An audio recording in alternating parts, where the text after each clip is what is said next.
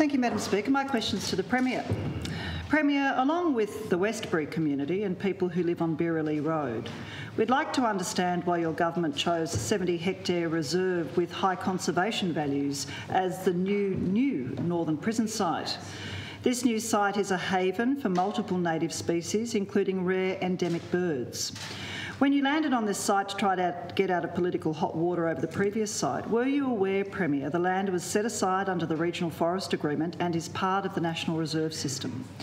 Given strong community opposition to this site, as well as evidence of high conservation values, will you reconsider again and put the new northern prison in a repurposed Ashley at Deloraine, where there's a skilled workforce and community acceptance of a prison next door?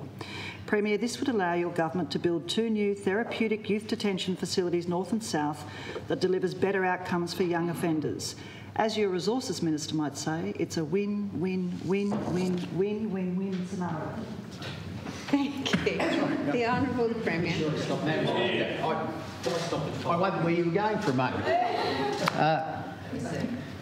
I thank the Leader of the Greens for that question and for her interest in this particular matter.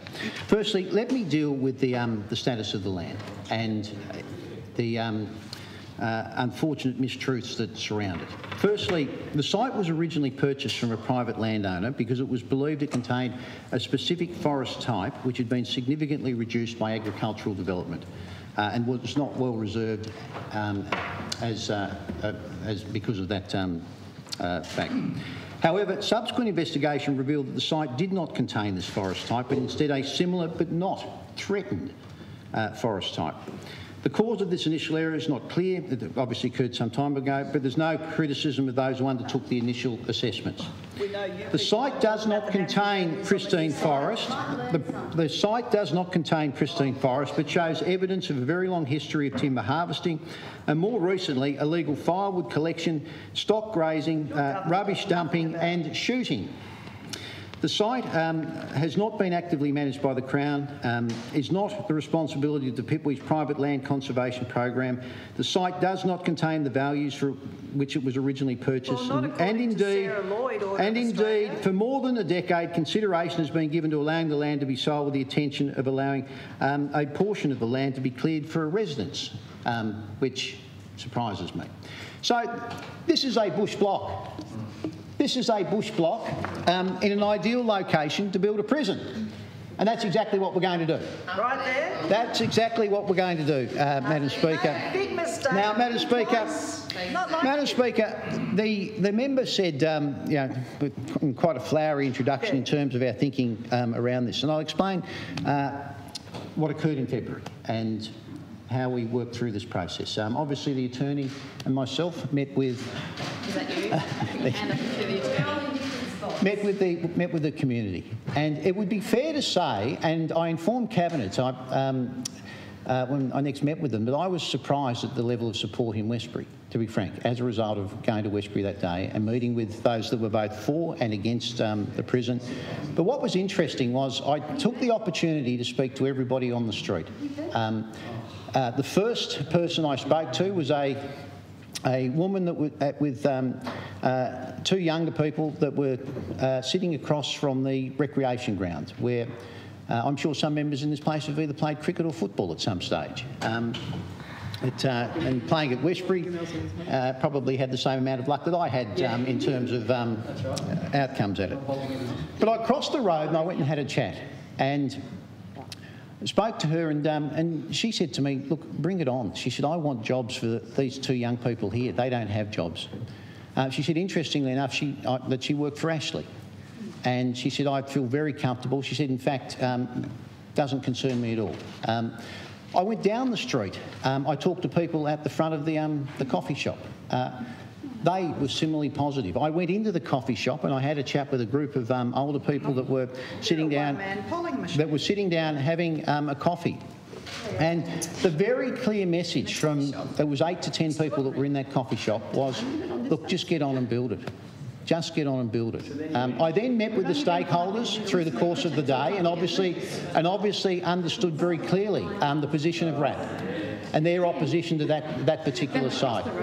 Now, in terms of the conversation with RAP, I don't think that I'm stretching things too far to suggest that they made the point that they had no problem with the prison being in the municipality. They just didn't want it at that particular site. They wanted it moved. In fact, I think somebody also suggested that we should move it to Ashley, as you've just done. Yeah.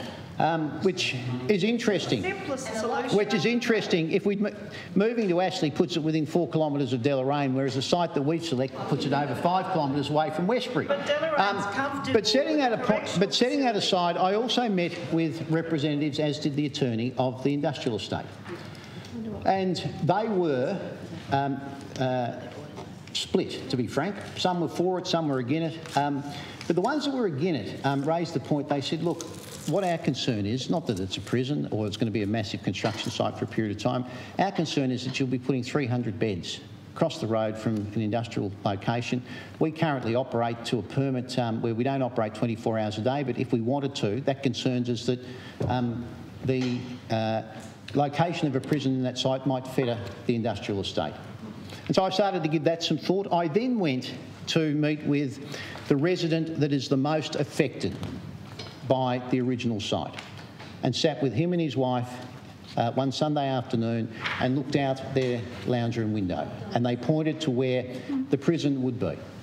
And as I indicated to them that I was giving thought to what was possible, I spoke to them about their thoughts about it moving further away from that location. They were, again, not against a prison, just the fact that it was being built almost in their front yard did provide them with some concern, I think it's fair to say. And so we asked for further work to be done.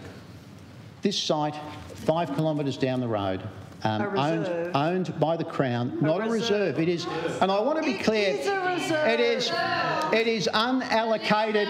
It is unallocated Crown land. It is unallocated Crown land, Madam Speaker, and as I've described, it has the characteristics of a bush block, and unfortunately, in recent times, it's been used for rubbish dumping. Now, we will continue our investigations, Madam Speaker, but the Minister has outlined a time frame. We believe that location will satisfy the vast majority of the people that live in the Meander region. We believe that location will satisfy the vast majority of those who are pragmatic in the Westbury community. And we will get on and we will build it.